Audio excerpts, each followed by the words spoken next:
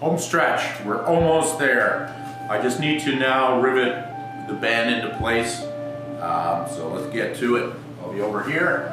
I've got a bird's eye punch, which I'm using for my rivet set to hold these rivets. So I've got little 1/8 inch rivets with a dome head on them.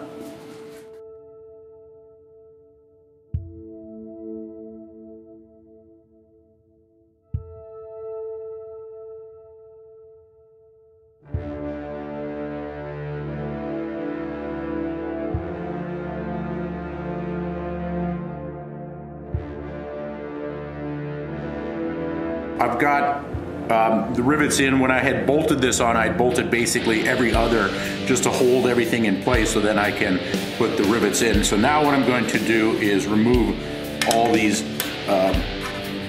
bolts that were holding it together and then replace it with rivets, and then we are going to be done.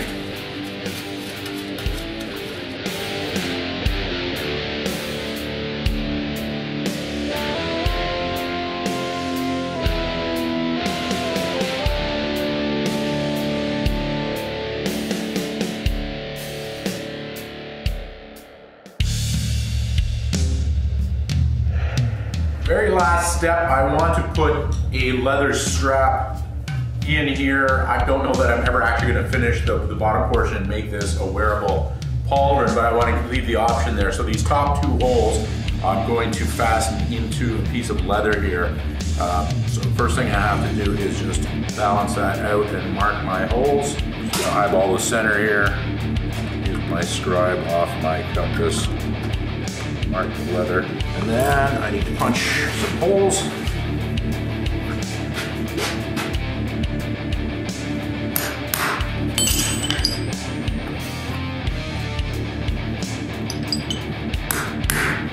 I'm just going to put a bolt through temporarily to hold the one side in place so I can rivet the first one.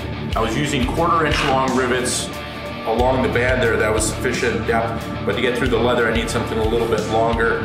So I got 1/2 inch ones here, which might be a tad long, so I'll have to snip those off. All right, so snipped that 1/2 inch rivet down, maybe about 3/8 long, and now I'm putting a washer onto the inside there to push against the leather. That will hold the pieces together.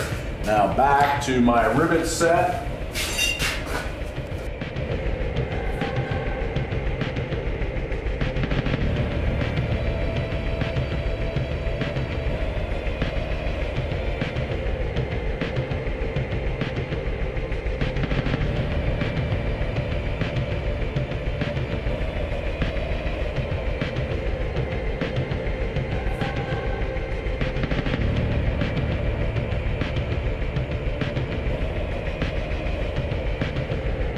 And there we have it. So I've got my strap on there now. That could be, well, maybe there'll be a buckle or some sort of attachment depending how it ends up getting attached to something, if I ever actually finish this and make it into a wearable pauldron. But there we have it. And you can see, do I look like Jamie Lannister? No. Anyway, so I'm pretty happy. Everything worked out. As I said in the last video, I deviated quite a bit on the main, and as I got into the whole deviating from the Canon original, I decided to carry that through on the rim. I was going to polish it up and try to match the original a little bit better, so actually grind out all the hammer marks. But as I was doing it, I just thought it looked so sensual to have these hammer marks in there. So I decided to leave that in, and I really kind of like the effect, but I am deviating from the original. I guess that makes me a deviant. And yeah, there it is.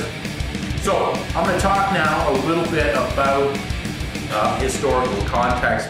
I believe that the creators of this armor for Game of Thrones were really inspired by parade armor from the 16th century.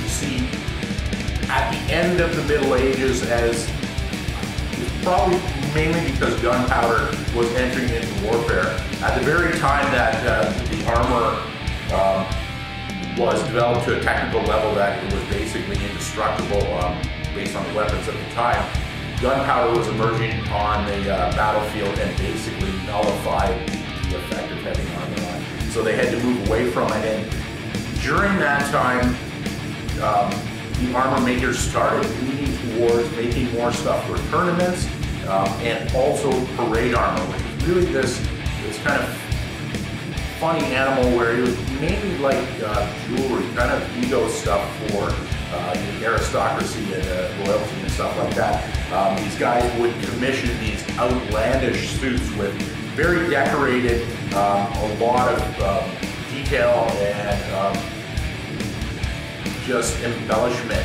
And one of the guys, one of the armorers of this era was Filippo Negroli. Filippo Negroli, you got Italian, you know? And he made probably the most outrageous sort of armor, what he did. It was really a huge inspiration for me. And did a lot of stuff with faces and what we call grotesques, which are kind of like demonic or gargoyle type faces and things like that. That really dominated a lot of his work. But he had very intricate sculpture covering most of the armor. And I believe that this lionhead Pauldron was based on one of his suits, and I was looking for a reference on it, and I could only get really grainy pictures of it. And I think it wasn't actually a lionhead, but some sort of grotesque. But in any event, that's what I think Game of Thrones was going for, is based on that type of armor, which was not a practical armor. It was something that was more of a showpiece. I think of it like wearable jewelry that these guys were just showing off with. But it's really cool stuff, and it was the fantasy armor of actual history, and it's something that has really inspired me, and I really like doing that sort of thing. So I'm quite pleased with the effect here. Well, that about does it. We have finished the Pauldron. I had a lot of fun doing this. I think this was really a very cool project. I'd love to do the entire suit, but extrapolating the numbers, it would take literally months. The amount of detail to do something like that onto the rest of that suit is just astronomical, but wish I had the free time to be able to devote to that, or a customer that would actually be willing to pay for it. So anyway, thanks for tuning in. Remember, if you enjoyed this, to give it a thumbs up, leave your comments below. Please subscribe to our channel. We're making more videos like this. We're bringing our production values up. So until next time, see ya!